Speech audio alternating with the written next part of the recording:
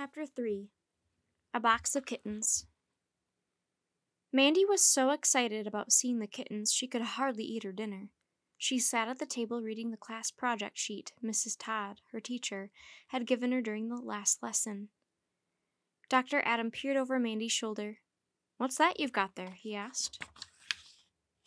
Mandy explained. "We've got to keep a journal." "That'll be interesting," her dad said. "Yes," Mandy said. "Then we've got to read them out loud to the class. Mrs. Dodd's giving us a prize for the best one." "I'm sure you'll have a lot to put in yours," Dr. Adams said. "There's never a dull moment here." Mandy grinned. "That's true." She finished her project sheet. She would have to start her journal later.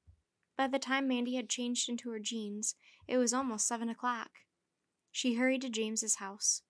She ran up the front path and knocked on the door. Blackie barked, and doggy footsteps came thudding up the passageway. James's door opened. Blackie pushed past and ran out, his tail wagging furiously as he saw Mandy. He gave a loud bark and started pulling at the laces of her shoes and making growling noises. Mandy chuckled and pushed him gently away. "Blackie!" She bent down and hugged him tightly. "Now, Blackie," she said more sternly, "I don't want shredded laces, thank you very much." She took hold of Blackie's collar. "Sit," she commanded. Blackie ignored her. He just barked again, then ran off around the side of the house. He stopped by the rose bed and started to dig. James dashed after the puppy and grabbed his collar. He pulled him away from the rose bed and dragged him back indoors. He shut the door quickly before Blackie could run out again. Mandy laughed. "You're not having much luck training him, are you?" "No, I'm not," James said. "But I am trying." "I think you've got a lot more work to do," Mandy giggled. "Yes," James sighed. "You're right." "Come on then," Mandy said. "Let's go and see those kittens." Mandy and James made their way along Main Street and across the village green. A big man in a cap was coming the other way. It was Walter Pickard. Walter had just retired from being the village butcher. He lived in one of the tiny cottages behind the village restaurant. Walter's face lit up when he saw Mandy and James coming toward him. "Hello, you two!" His voice was deep and kindly. "Where are you off to in such a hurry?" Mandy told him. "You don't want another cat, I suppose, Walter?" she asked hopefully. She knew Walter had 3 cats already. Maybe one more wouldn't make a difference? Walter shook his head. "Sorry, young miss. My 3 young cats get into enough mischief already, thank you." "Never mind," Mandy sighed. "I just thought I'd ask." Walter waved as they hurried on their way. They went along the narrow footpath beside the church. It was a shortcut to Meadow Lane. "Here we are," Mandy said as they reached number 16. She pushed open the gate. James followed her down the path. The house looked bare and empty. There weren't any curtains on the windows. Mandy guessed they had been taken down for the move. A couple of wooden packing crates stood outside the front door. There was a pile of newspapers beside them. Just as Mandy was about to knock, Katie came whizzing around the side of the house on her bike. Her face lit up when she saw Mandy and James. "Hi," she said. "I was just going to see if you're coming." She got off her bike and propped it up against the fence. "Come on, they're in the back." Around the back of the house was a wooden shed. Katie pushed open the door. Mandy peered in. She gave a shiver. It was damp and dark inside the shed. There were a lot of garden tools stacked up against the one wall, and a lawnmower in the corner. There was only one small window to let in the light. Were the mother cat and her kittens in here? Katie bent down and pulled aside a curtain covering the front of an old closet. Mandy drew in her breath. There, in a cardboard box, was a small, rather thin black cat. Nestled against her side were 6 tiny bundles of fur. Mandy bent down with a little cry. "Oh, look, James, aren't they gorgeous?" 2 of the kittens were black, and 2 were orange. The other 2 were orange and black. They all had beautiful big eyes and tiny screwed-up faces. James kneeled beside Mandy. "They certainly are," he whispered. "Does Tappy mind being stroked?" Mandy asked, looking up at Katie. She knew you had to be careful not to upset mother cats.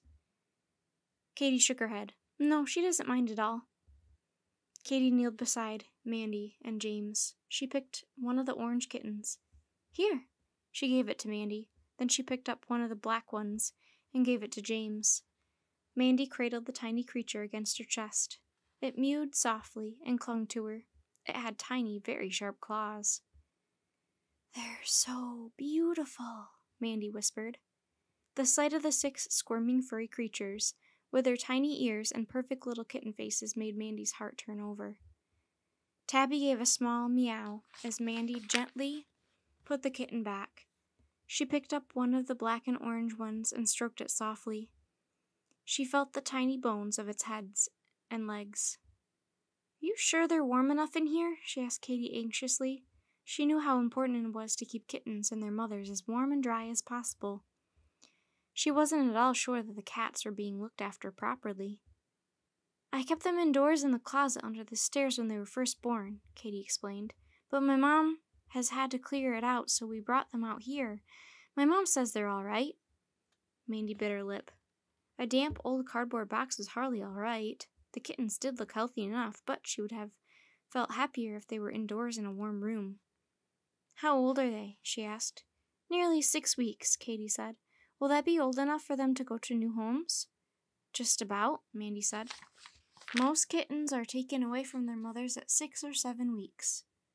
Katie sighed and looked sad. I don't know what we're going to do with them. Did you ask your mom and dad? Mandy put the second kitten back and stood up. Yes, they don't know anyone offhand, but I've put up an ad on our board, she added. Maybe someone will see it at the clinic tonight.